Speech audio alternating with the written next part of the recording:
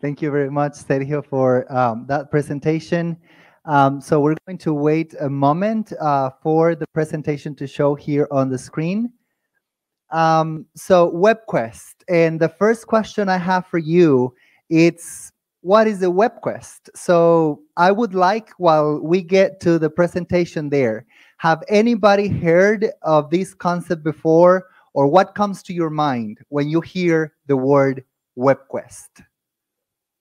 Anybody? Not everybody at the same time, please. Just one at a time. Yes. It's a structured activity for students where they're given a question to answer or a problem to solve. And then they also have certain sites that visit to get information that enables them to do that. Okay, a problem to solve, a situation, and then they are provided with websites, right? Anybody else? Yes? Yeah, I was going to say kind of the same thing, and or maybe it could be a type of treasure hunt as well. Maybe they have something that they have to go and search for and investigate about. Same, maybe they might be provided a situation with some links and things like that. Great, thank you very much. So yes, one more participation there.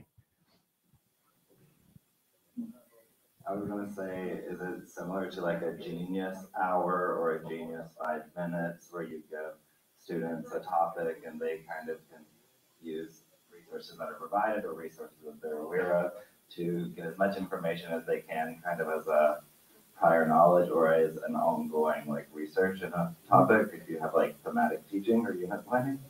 Okay, thank you very much. So all of these three definitions are part of what a WebQuest is, all right? So my topic is WebQuest as a didactic strategy to enhance autonomy and self-regulation.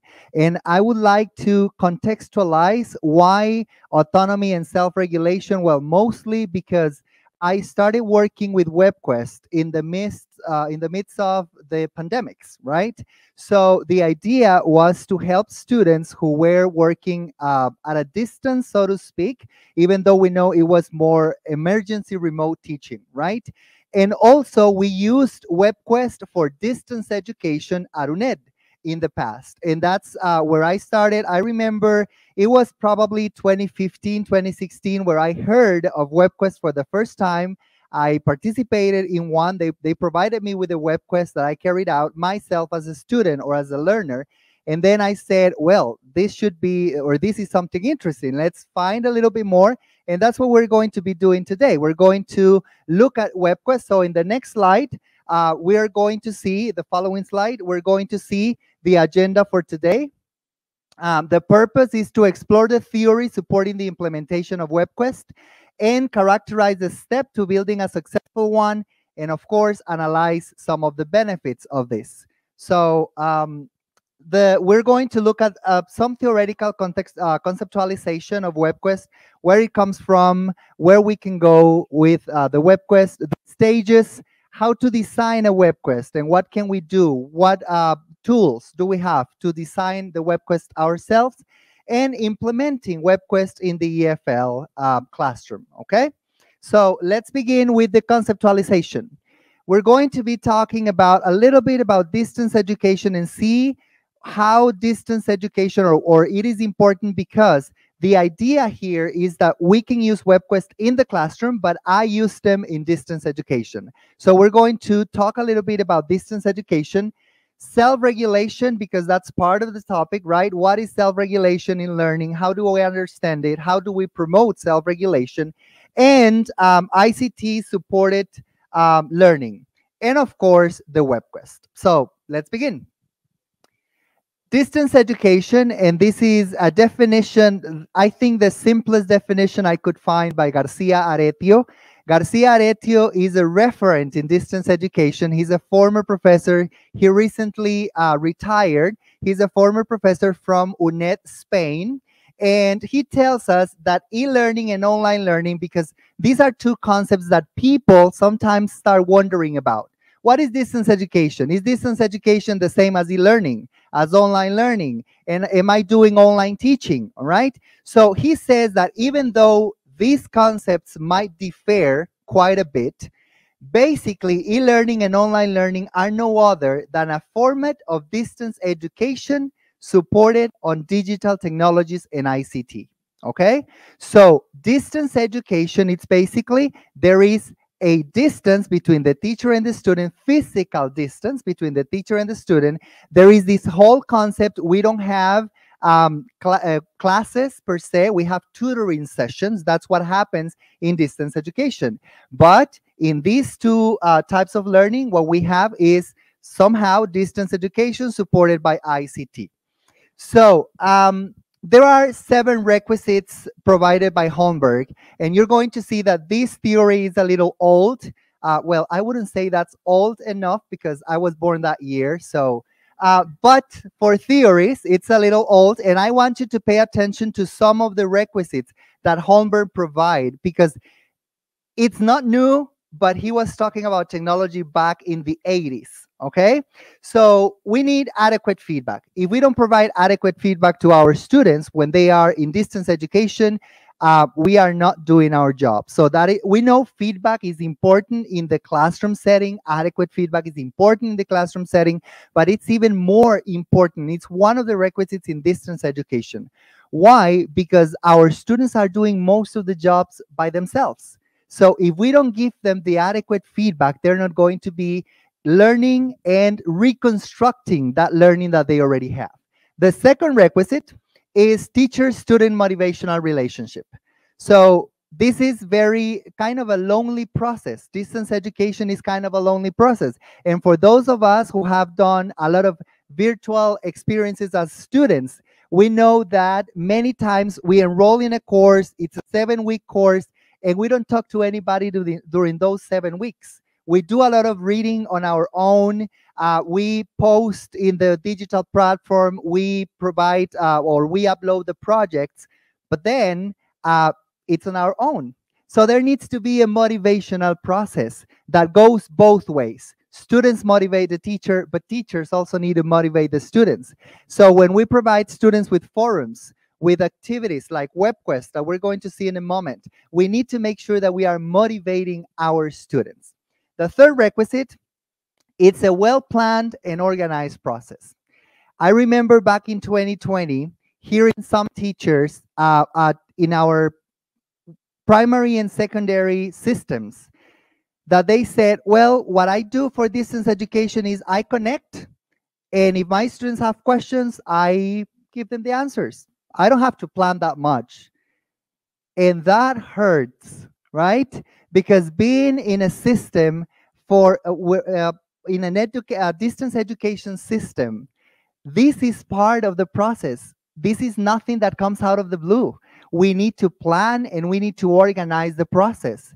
At UNED, for example, every quarter our students receive all the guidelines for the entire term, and they receive, when they open the platform, it is already organized in units or by weeks or by months, and then they have the resources, they have the activities, they have the extra resources. Everything is so organized and well planned accordingly. So distance education is not something that we can do just out of the blue. We need to prepare just as we do when we have face-to-face interactions. The next requisite is dialogue to get meaningful learning. So this dialogue is not necessarily we teachers talking to the students because we don't see them very often, but there needs to be a dialogue in the materials that we provide our students with, okay? They need to be pedagogically mediated. We do that mediation from the content, from the form, but also in the learning aspect. So you're going to see that when we talk about distance education, many of these materials that we provide our students, you are reading a document and suddenly it says, now think about this. And there is a question for you to think about. Or visit this website and answer these questions. After you did that reflection process, now here are some of the ideas that I have as a teacher. So that material, possesses a dialogue, all right? It's asking the student to think a little bit, to reflect. The next requisite, it's tech tools for permanent communication, okay? Back in 1985, when this theory came about, it was the radio or the television or the post, right? The mail. I remember my mother learned to cut hair by mail. She would receive all the different materials, she would study them, and then the following month she would receive module number 2 of cutting hair, right? And she started practicing, and that's how she learned. And it was very interesting, or now that I think about it, it's very interesting to see that she learned to cut hair just by reading, by mail, right? Distance education. The next one, it's a friendship like relationship where we support one another. Now, I always say that we cannot be best friends with our students. There is a phrase, I don't remember who said it, but they say, when you try to be a buddy, you become a nobody. So we're not buddies with our students. We are more friendship like relationship. We respect one another, we support one another, we understand one another, and we help one another. That is what friends do, right? Mhm. And the last requisite, it's self-regulation and self-instruction. And you see this is from 1985. So these are two key aspects for distance education. And that's why my talk refers to or relates to WebQuest, but also self-regulation and self-instruction. Because if our students do not learn to self-regulate and they do not learn to self-instruct, this is going to be difficult. I have always said, I have done this for a while as a student. I didn't do my major in a distance education university like UNED, but I have always said I really admire students who do their full major at a distance university, because I am not that disciplined. I need a classroom. I need a teacher. I need somebody that says, remember next week you have homework, remember the project. And at UNED or distance education, this doesn't happen. You really need self-regulation. You don't have a schedule. You need to set your own schedule. And I am always setting my schedules for everything. And when I go back to my agenda, I say like, oh, I had 4 things to do today and I didn't do any of those. I did something else because I'm not that disciplined. So that's part of self-regulation. Next. So what is self-regulation? And this is Zimmerman, who says that self-regulation is a self-generated thoughts, feelings, and actions that are planned and cyclically adapted to the attainment of personal goals. When we talk about self-regulation, we can talk about feelings. How do I regulate my frustration? How do I regulate when I feel sad? When I feel angry? How do I self-regulate? How do I react to those? But when we talk about learning, we're talking about those feelings, thoughts, and actions to learn, okay? And they are cyclically planned. We're going to see that cycle. So the cycle starts with planning. I need to plan what I'm going to do. I need to plan my learning strategies. Let's think about vocabulary. I want to learn some vocabulary. What are some of the strategies that I can use to learn vocabulary? So I'm going to keep a journal and I'm going to write every single word that I think of that I don't know how to say in English. I'm going to write them down, and at some point during this week, I'm going to translate them into English. I don't know, I can write a sentence and I can write the definition. And then I can revisit those words every now and then. Another strategy, I can start using Post-its, right? And then here I post something that says chair and table and TV around the house. That is another strategy. I need to plan the strategy. The second one is execution. I need to put that plan into practice, okay? And then what I do is that I reflect, okay? I say, did it work? Okay? I have my self-regulation about my day. I know for sure that I cannot use digital calendars. And people, I love technology. I use technology a lot. And people always tell me, my friends always tell me, like, how come you have a physical agenda? And I love having my physical agenda because I have already tried. And the problem is that I have a calendar in Outlook, a calendar in Gmail, a calendar in everywhere.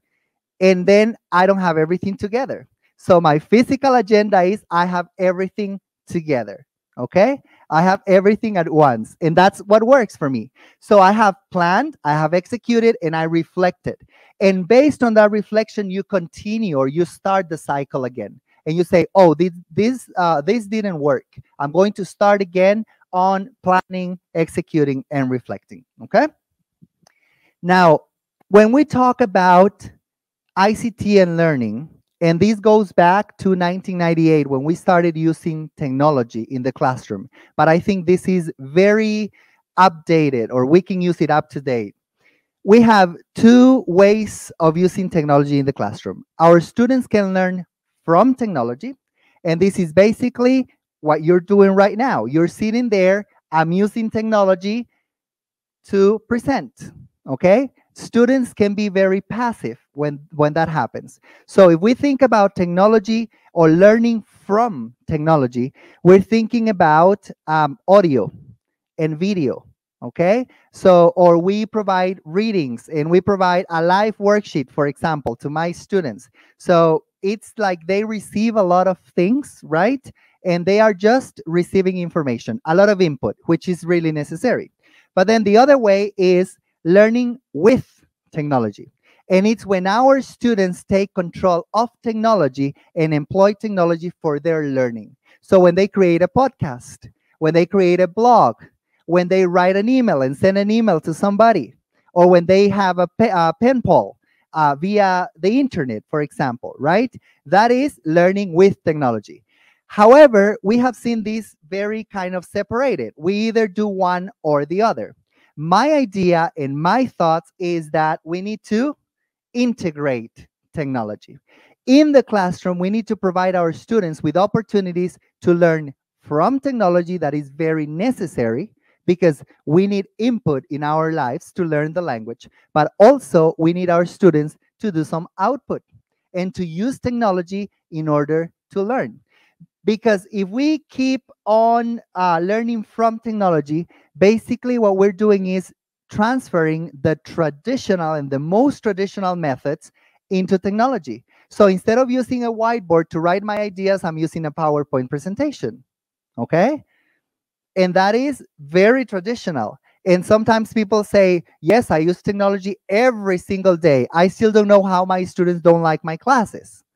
Well, because every single day you're lecturing your students for 3 hours using PowerPoint or using Canva or using Prezi or any other tool, right? Although I must say that it's very interesting. I used to work for many years with elementary school students, and it's very interesting because sometimes the most traditional things when using technology, students love. Like instead of copying from the whiteboard, you give your students one slide with a sentence to copy, and they get excited because they have to copy from that slide. I don't know what goes into their minds, and that should be very interesting to carry out a study about that, right? Or sometimes instead of me giving an explanation, what I did was, okay, today we're going to watch a video that I prepared, and they watched the video and they were excited because the teacher was on TV, okay? And it's still very traditional, but I think it works somehow, okay? Now, if we go to the WebQuests are not something new. They started in the 1990s, kind of in the middle of the 1990s in the United States. There was this professor who decided to do a project with his students, and he said, okay, I'm going to provide my students a set of websites, and they are going to learn about a topic. But I don't want them to drown into this huge sea of information that is the web, right? So I provide them specific websites, and my students are going to learn from those specific websites. And then this professor noticed that it was very useful. What is the theory, or what are the theories behind WebQuest? We have project-based learning, as some of you mentioned at the very beginning. The idea with WebQuest is that my students are going to be carrying out small projects, okay? So the WebQuest that I'm going to show you in a moment, or some of the screenshots at least, students, what they had to do at the end of the WebQuest was to create a podcast or a video, an instructional video. And that was the project. So that is project-based. We also have problem-based, okay, learning. We can provide our students with a problem. There is a problem. Let's talk about high school, for example. So the problem is how do we deal, or we have a lot of waste around the school. How can we reduce waste? That is the problem. How can we solve that problem? So that is part of what we can do in a WebQuest. We also have inquiry-based learning, which is letting our students to do some research on their own, guided research, but research in the end, because we can provide our students with 10 different websites, and maybe they need only 5 of those websites to finish the project or to solve the problem or to give a solution, all right? And then what we are trying to do here is to promote meaningful learning. Why is that meaningful learning? Because students are doing. They are not just receiving from the teacher, but they are doing, okay? And by doing, you take action in your learning. You are going to be in control of your own learning, all right? So this is the simplest definition of a WebQuest I could find, and this was provided by the Programa de Apoyo Curricular y Evaluación de los Aprendizajes at UNED, okay? So I translated it. It says that a WebQuest is a didactic technique that requires the resolution of a series of tasks using a set of websites on a specific topic provided by the teacher, allowing for a more guided exploration. Students must look for and use the gathered information in a final task. Okay? So if we see this over here, I think I would also add task-based learning, because my students are carrying out small tasks to complete a bigger task, right?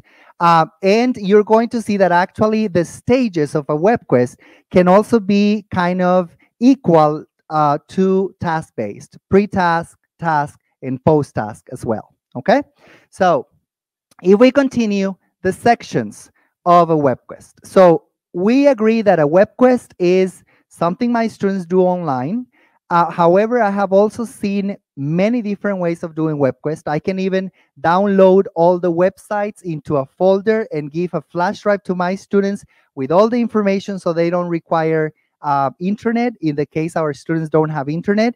I can use that folder. I can use a Word document, for example, with all the sections, and then hyperlink the folders or the files in the folder to the Word document, okay? So that is the most basic thing we can do with the Word document, but also we can do something online very fancy depending on what my students, what their connection and their context is. So we have an introduction. That is the first section that we need to provide our students with.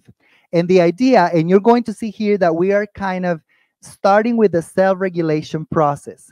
We want our students to know what is it that they are doing in this project, in this WebQuest. What is the WebQuest about? What am I going to be learning?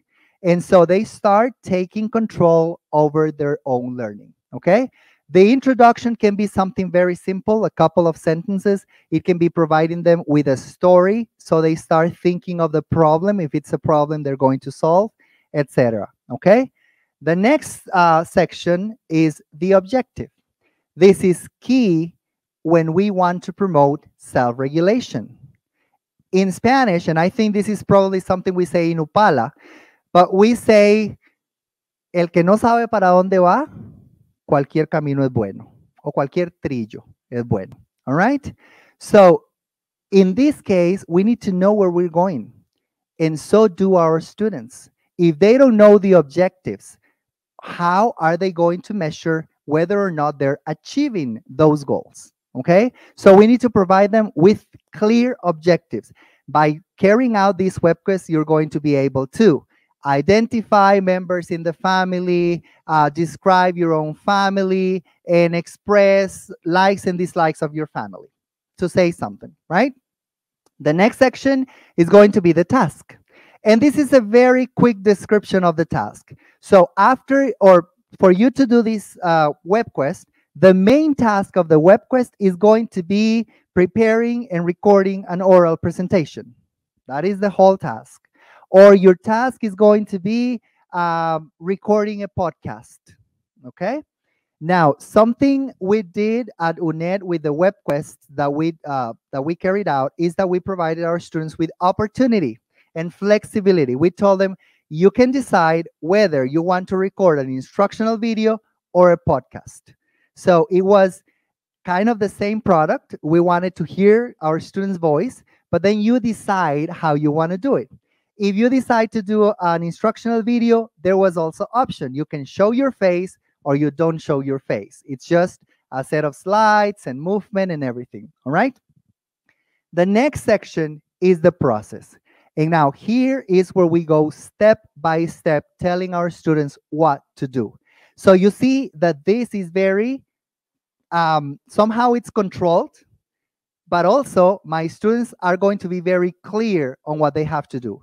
So step number one, you need to write a definition of family. I don't know. Or step number one is you're going to look at this link and study this video that talks about the family. Step number two, I want you to take this quiz based on the video you watched. Step number three, I want you to draw your own family. Step 4, 5, 6, step number 10, record the video showing your family. Okay? So this is step by step. The process needs to be very, very guided and very specific for my students to be successful. If I just tell my students, watch all the videos that are here and prepare a podcast, like that is very general. Some students might be able to do it, but for some other students, this is going to be very frustrating, sorry. The next section, the resources. Here is where we provide our students with all the resources they are going to need. Even though we somehow provide the resources in the process section, because we say, I want you to visit this website. I want you to watch this video. I want you to do this quiz. There needs to be a section where we provide all the resources. So in the case of the WebQuest we prepared, it was one part of resources for the main topic that was academic writing. That was all the different resources for academic writing, and another section in the resources part where we had how to prepare an instructional video or a WebQuest, because we also knew that some students didn't know how to do it. So we needed to provide them with the links and some ideas. What are some of the software you can use to record yourself, to record your voice? How can you make a podcast more beautiful, let's say, right? The next one is the evaluation. And this is key in self-regulation. Students need to know how they are going to be evaluated. I was really shocked the other day. I was in a workshop, and it was a workshop on evaluation. The person, the expert was telling us, remember that it's important to create the rubrics or everything and provide it to the students. And one of the teachers says, we never, in my institution, we never provide the rubrics beforehand, because that is helping our students and they copy from the rubrics. And I was shocked. If you're from my generation, you know what Condorito is, right? I was like, plop. You need to provide your students with the rubrics, with the evaluation. This is how you're going to be evaluated. And this is helping my student, okay, carry out the whole process. But before you give me the final product, go ahead and check the rubric, do a checklist. Did I do an introduction? Check. Okay. Was my video from 5 to 7 minutes? Check. If not, I still have time to go back and rearrange what needs to be rearranged. But this is an important section in the WebQuest. And the final section is the conclusion. We want to let our students know this is the end of the WebQuest. Congratulations, you have finished your work. Okay, so you see that this is step by step the whole process of the WebQuest. There are two other sections that are optional. One is a guidance for teachers, so you can put that in case other teachers come to visit the WebQuest. They can see like the instructions, the teacher's textbook, let's say, okay? Instructions for teachers or considerations for teachers, right? And there is another one that is credits. You can also provide credits, okay? If you prepare the video, etc., etc. Those are the different sections that we can, or the two extra sections that we can include. Actually, in the theory, and most of the theories, they don't include those two sections. Those have been added over the years, right? Now, let's continue, and we're going to see some examples here. The first two pictures over there are two WebQuests that we created, and you can see that, well, this was a matter of time. You can see that they are very original both, right? It was a matter of time, so we didn't have enough time to prepare both like very differently, and there were two different groups, so we decided to keep the same kind of structure, and they are in Google Sites, okay? And this one is createwebquest.com. It's a website I'm going to show you at the end. So you can register for free and you can create your own WebQuest. They are very simple, or the interface is very simple. It's kind of a Word document that you get at the end, but you provide your students with a link and they enter there, it's online, etc. And it's very simple to use. But if you want to be more, I don't know, creative, let's say, or if you want to invest more time, I recommend Genially. You can create amazing WebQuest using Genially. You can create WebQuest using PowerPoint as well, or you can use Google Sites, which is free, and you can do wonderful things with Google Sites. So this is the WebQuest for academic writing. So I'm going to read very quickly. When my students go to the homepage, they get the introduction. So it says, what is academic writing? Why is it important? How do I achieve it? These are some questions you might be asking yourself at this moment, mostly because teachers tend to ask you to use an academic style in your papers.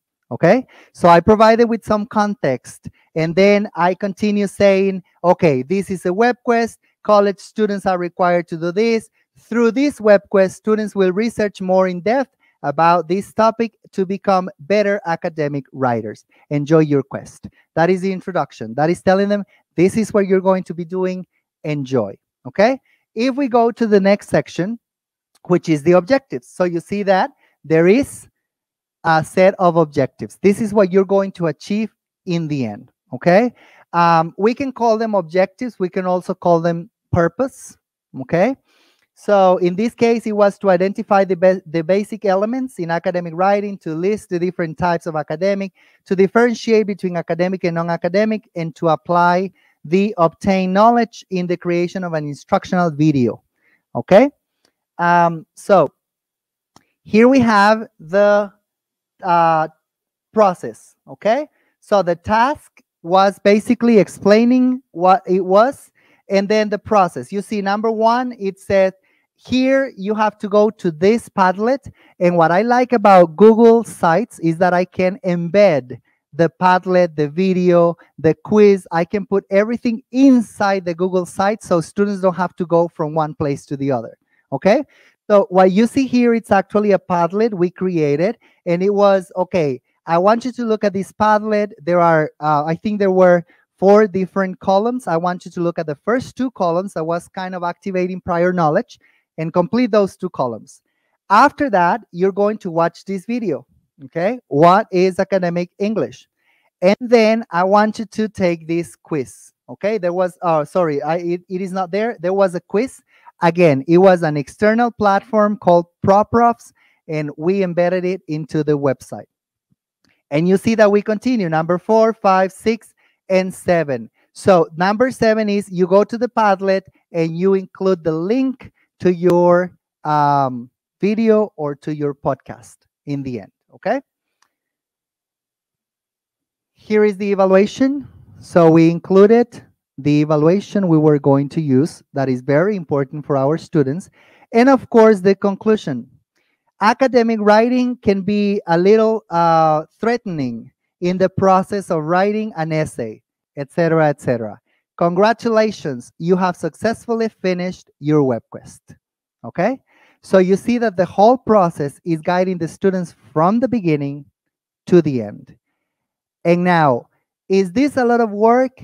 I wouldn't say so. Probably the work comes depending on where you're going to put it and how much you know about the software itself. Okay? If you already know Google Sites, it's going to be very easy. If you don't know about Google Sites and you want to do it, well, probably you need to invest more time learning how to use it and doing trial and error. Okay? But generating the content is not that complicated. Okay, it's just you have the section, so it's very easy to go section by section. You write what you want to write there. The resources, that is probably another section that might take a little bit more time. We want to offer our students very good resources, right? And that might take time for us. Now, what is the idea here? This particular web test was part of a research course. In the research course, we didn't have time for academic writing. It was very crowded with a lot of other things. But we noticed, or we had noticed, that our students had some problems with academic writing. So we did this more individualized. Students were learning on academic writing. We noticed improvement in their writing. And also, what happens here is that we didn't want our students to access any materials they could find on the web. We wanted to provide very good materials. Okay, so here is where actually we can also show our students how you choose good resources in a research, for example. So that can also be kind of embedded there. Okay, I teach you or look at the sites that I chose, and you see those are good sites. I can use that also as a learning experience. How did I choose those sites? Well, they are academic, they are from universities, they have these characteristics, etc. Okay, this is the website I told you about to create WebQuests. So it's createwebquest.com. You log in or you create an account. It's for free. And then once you enter, you click on Create WebQuest, and it's going to show you something like this. So it's a panel where you put the title, the introduction, the task, process, evaluation, conclusion, credits, and teachers page. You see this one has the two extra ones that I told you about.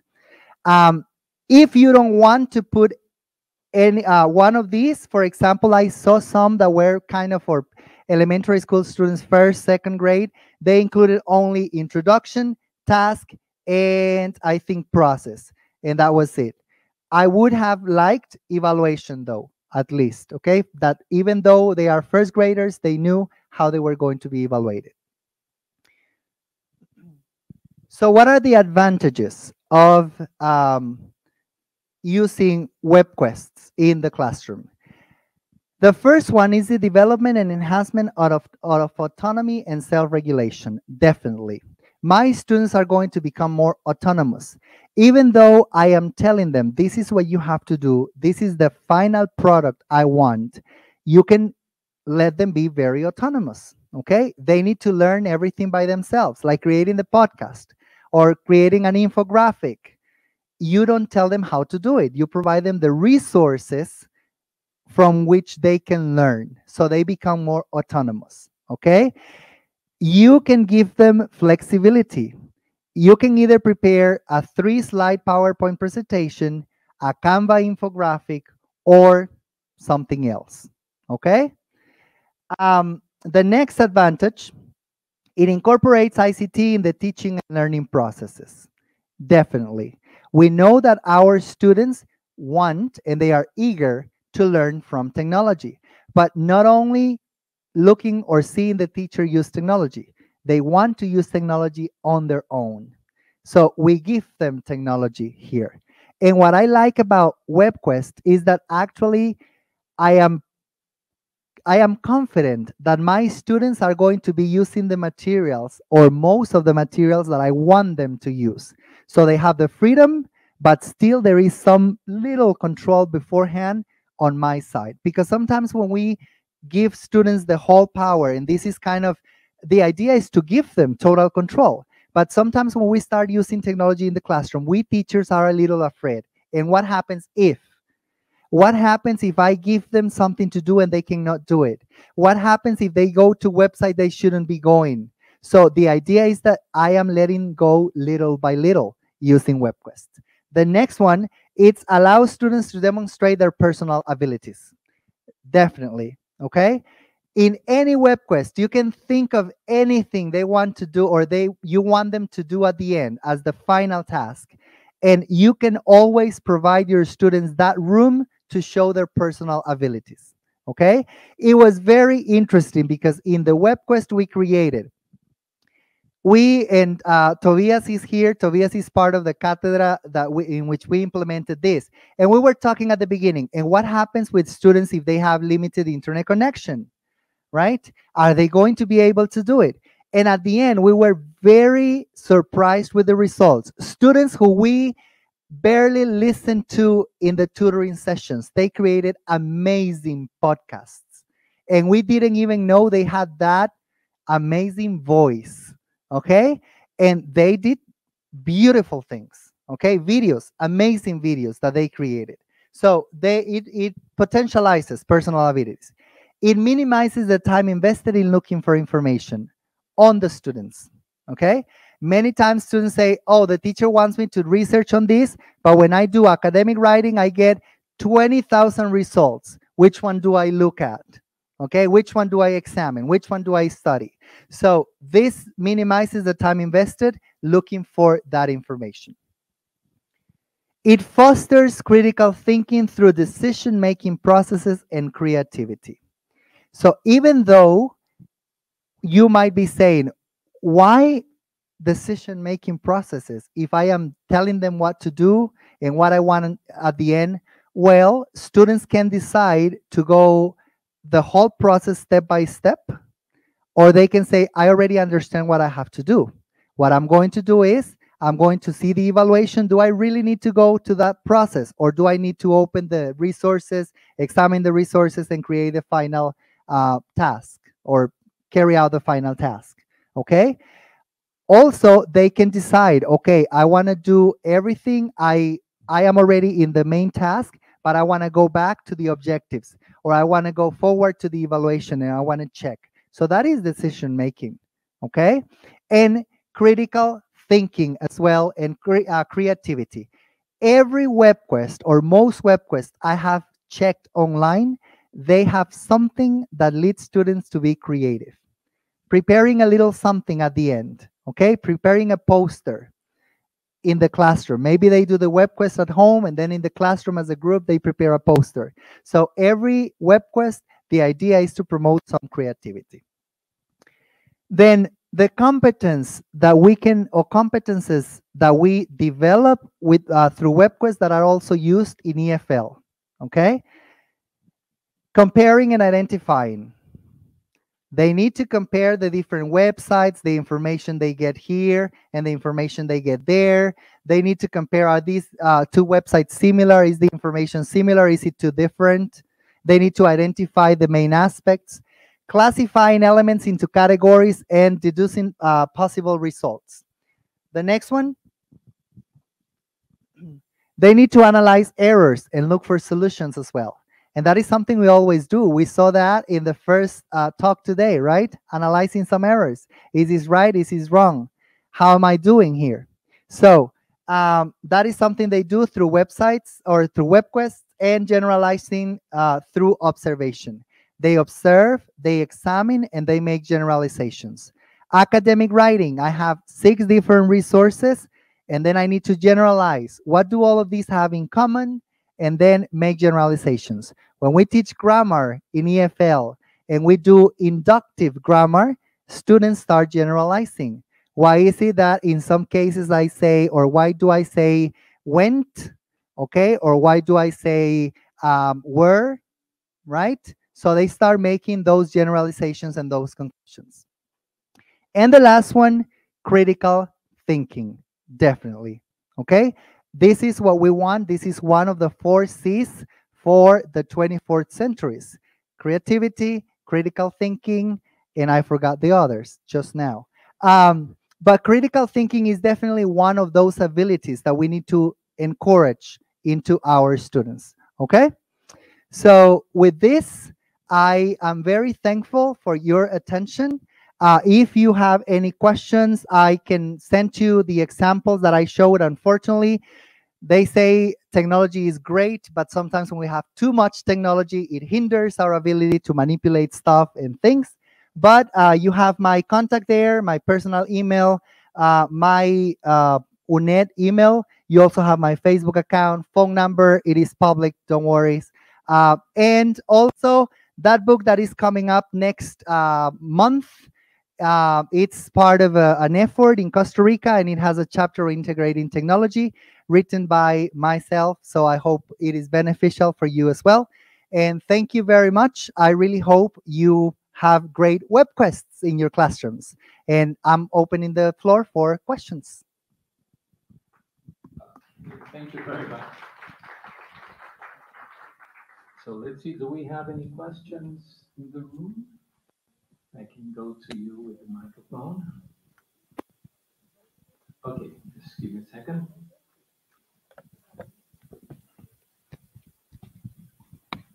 Thanks, Jonathan. I do have a question. WebQuest was meant to be done individually or in teams? Because when it comes to working groups, does the process go the same way or it changes? Great question. WebQuest can be done individually or it can be done collaboratively. Okay. The only thing is that we need to make sure that we promote collaboration and not group work, right? Not like you do your part, I do my part, we put it together. There's a Frankenstein or the monster from Dr. Frankenstein, right? We promote collaboration. Another thing that I forgot to mention is that there are 3 types of WebQuests. We can have long-term WebQuests that usually take a month, 2 months to solve and to carry out. There are short-term WebQuests that it's this one that I showed you was a short term. It was meant to be done in a week, okay, a very specific week. And we also have mini quests. And these mini quests can be done in classroom, for example, in just one day, 30 minutes, 40 minutes. We do something very quickly, and that's a mini quest. So, of course, what varies is basically the task that we're going to ask our students to carry out. It's never going to be the same. We cannot ask our students to, prepare a podcast in a mini quest, right? Or to draw something very simple in a long-term quest. And also the resources. The number of resources we provide our students will vary depending on the type of quest. We have another question here. Jonathan, when you were talking about the steps to create a web quest, you mentioned that step number 3 was setting the task, and step number 7, was setting the conclusion, or let's say that the finish goal. So since we're talking about a website, I understand, this is my question, is it different, like the conclusion part is different to the task production or delivery, or can they go together like in a section? Here's where you upload your product and you have reached the final thing for participating. Well, the conclusion is actually from the teacher to the students. It's kind of a closure to the whole process. It's where we wrap up as teachers and we tell them, okay, during this WebQuest, the idea was for you to learn more about academic writing. You did this by watching a video, by taking this quiz, and you already posted your video online. So thank you very much for carrying out the whole process. Now you have finished. So it's we teachers giving them the closure of the process, right? Of course, if we can add the conclusion, for example, I am thinking in the conclusion section, we add a Google form where they upload their final work, and when they click submit, they see the conclusion. That can be something that we can also do. Can I have another thing? you used to work for MEC. I'm working for MEC currently. So when working for MEC, would you use this as a homework, as a project, like as extra classes? Because of all the steps that it takes, right? And then what kind of population would you use it with? Because I'm thinking, I think you said something about first graders, but my parents are really special.